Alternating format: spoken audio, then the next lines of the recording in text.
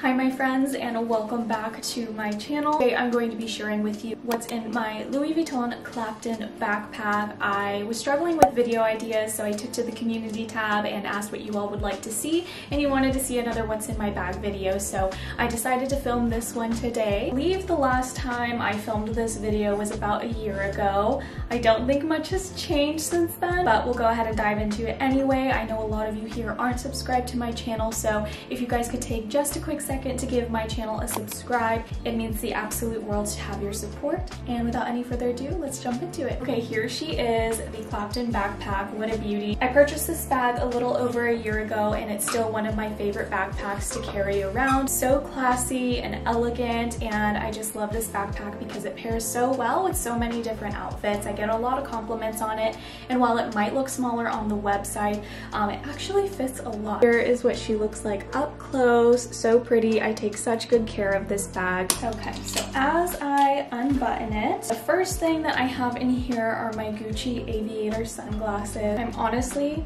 shocked that I haven't lost them yet, knock on wood. These are the only pair of nice sunglasses I wear, and I think because they are so expensive, I keep a close eye on them. I do have a sunglass case, but it's in my car, but I probably wear these every day. I live in California, so having a good pair of sunglasses that match all your outfits is a must. It even matches the outfit that I'm wearing now. Up next, I have my Yves Saint Laurent card slot. This actually came with the purchase of my Uptown wallet on a chain. If you haven't seen that unboxing or video review, I'll go ahead and link it in the description below. But I was really happy with that purchase because it did come with a card slot, and I don't like to carry a big wallet. I'm just the type of person who doesn't like to carry a heavy bag. I like to keep things lightweight and minimal, so having this card slot is perfect. I just have like my license, credit card, and really just the basics. I don't carry a lot of gift cards or anything unnecessary. I have to say, I've put this wallet through a lot of wear and tear, and I'm very happy that this logo has stayed on, as it should, considering it is supposed to be a luxury brand. So I'm keeping an eye on that little print right there. Okay, next up we have my vlogging camera. This definitely is the heaviest item in my backpack. I don't always bring my vlogging camera, but when I do, I always make sure to wear a bag that can hold it well. For example, a lot of my mini bags or my wallets on chains can't hold this one, whereas the Clapton backpack does. Sometimes I'll bring a tripod, but because the tripod just makes the backpack kind of heavy, I prefer to just bring the camera itself. I feel so bad for this camera. It's only like a year old, and I've dropped it more times than I can count, and I think it's on its last leg, but it's doing me justice. This is the PowerShot G7X Mark II. If you're a beginner YouTuber and you just kind of want a vlog camera where you can see yourself, I highly recommend this camera. The one I'm filming on right now is the EOS M50, and I would actually prefer this one. If you're traveling, if you're a vlogger or a beginner YouTuber, I would recommend this camera. Okay, up next, we have my AirPods, which always seem to be dead.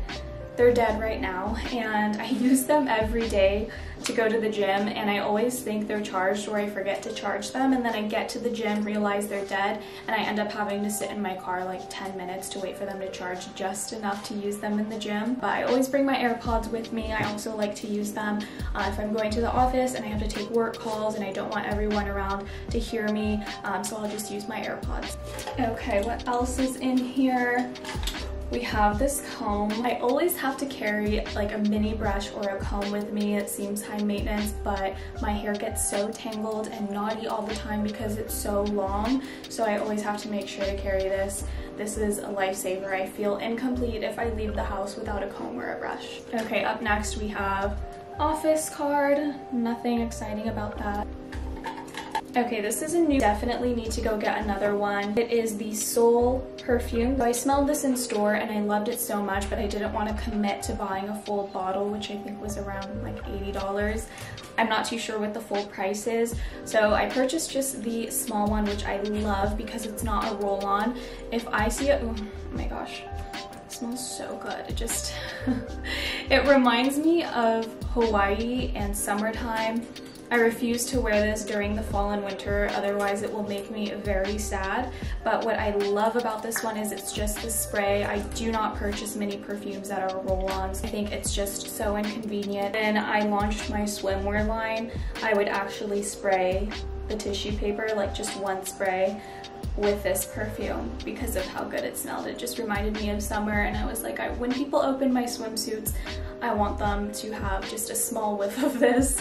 It just smells so good, trust me. Next, we have some hand sanitizer that I always carry with me, and this one is actually running out, but I have like a tub of hand sanitizer in my medicine cabinet, so I'm never running out. Next, we have my Bluetooth clicker. This thing is my lifesaver. I use this all the time by myself to take pictures of my outfits, my YouTube thumbnails.